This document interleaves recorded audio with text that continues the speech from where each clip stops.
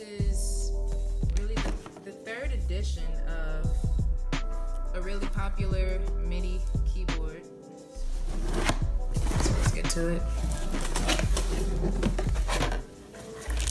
Comes with your traditional MIDI cable, your instruction manuals, and your USB port for your MIDI control. You also have an earphone jack that you can use for, of course, headphones or auxiliary, and a sustain port. You could put a sustain pedal here. This is the computer mode. I don't know if you guys can see. This is the computer mode here. This is the battery mode. So if you're gonna use the bus power, the battery power, it's gonna be here. It weighs about the same. It's a little heavier, but it's not much. It does take, what is it? It does take AA batteries here. It doesn't come with batteries. First thing I want to talk about with this is the speaker. So now this speaker, I have it all the way on maximum.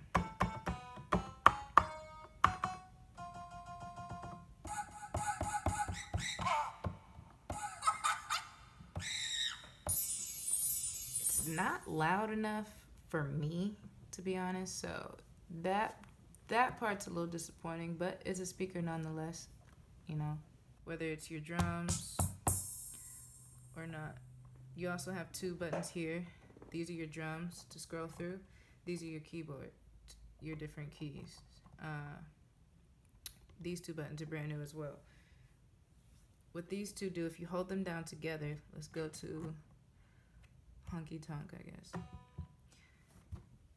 Hold them down together, program one of them. If you want to bring that back up after you've changed, because there are 128 sounds, so,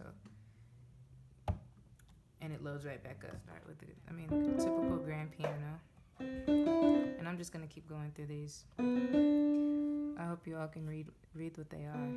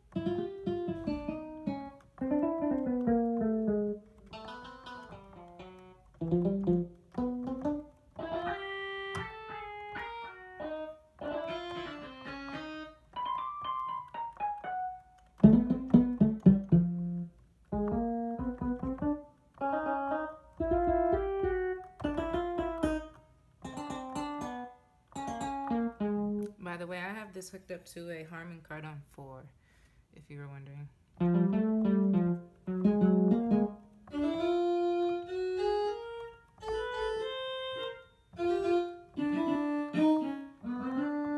There's the contrabass before the cello. So yeah, it gives you a good variation of groups, instrument groups.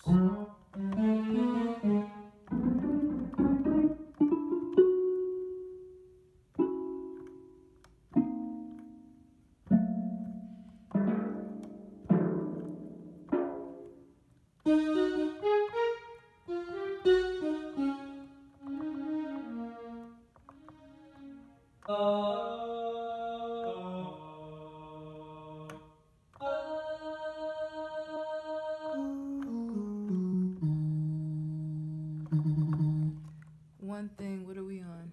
We're on 54. Okay, I want to show you. I think we did the bass. The bass, when you turn the octave down, it sounds really nice.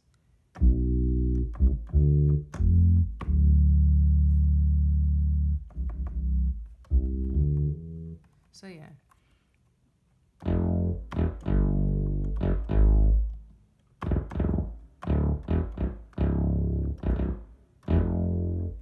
So yeah, it's nice to play with those.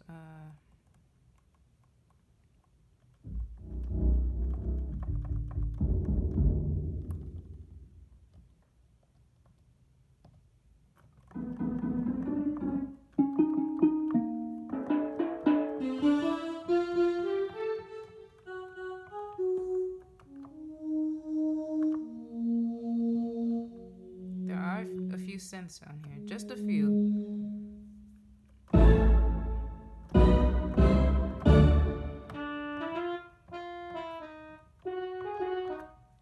Tuba, for example, sounds really nice low.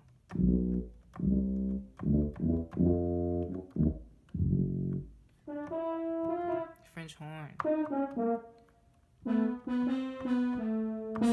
A brass synth. A few brass synths, actually.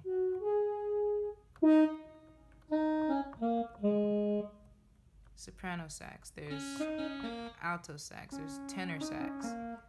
There's baritone sax. And oboe. So yeah. English horn. Bassoon.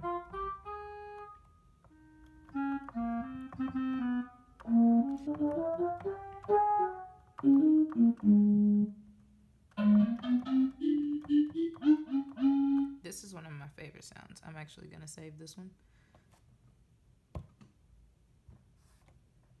That one's really cool.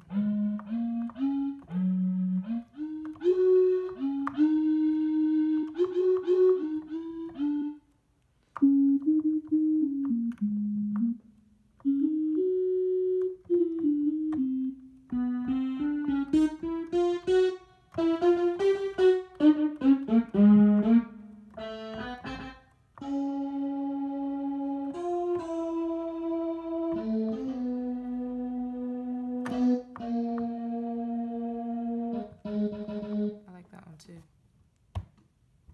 Save it on 7.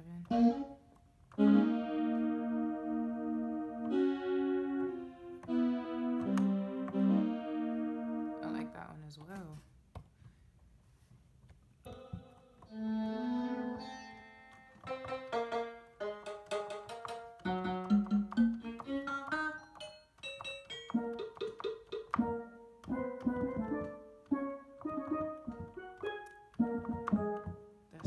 That's that Kodak Black, huh?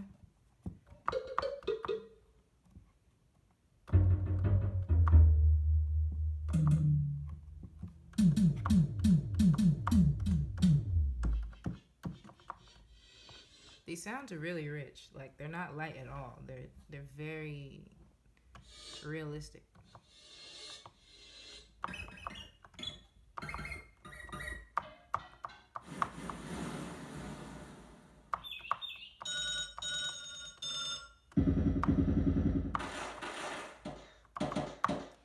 And there it goes. Let's get to the drums real quick. Now the drums have 2 banks per kit. There's only 10 kits. And some of them do repeat. For this one, you're gonna hear this one a lot in a lot of the kits.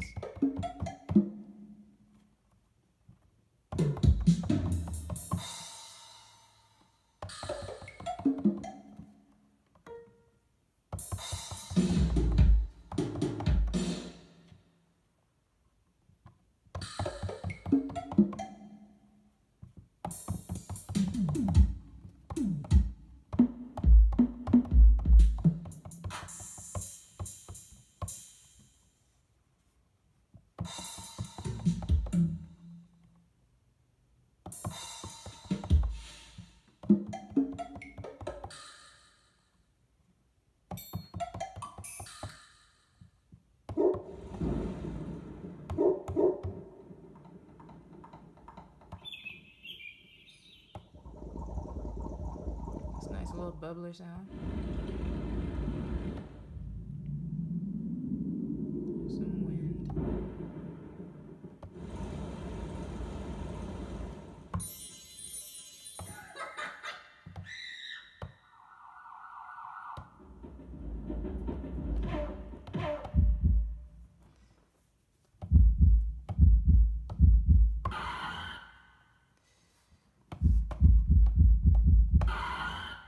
That's cool.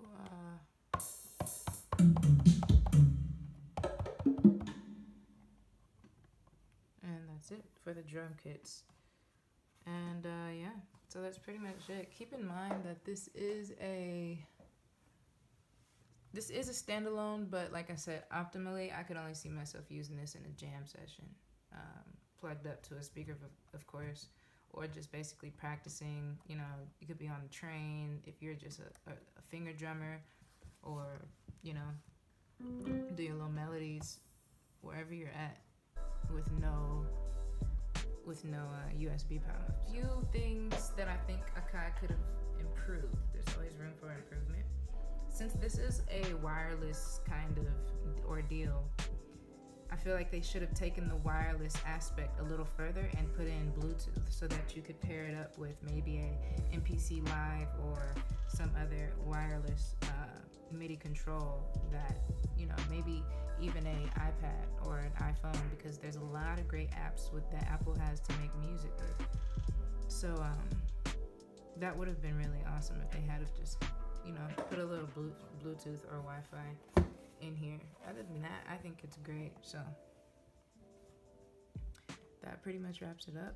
If you have any questions about this product, comment below and I'll gladly get back with you.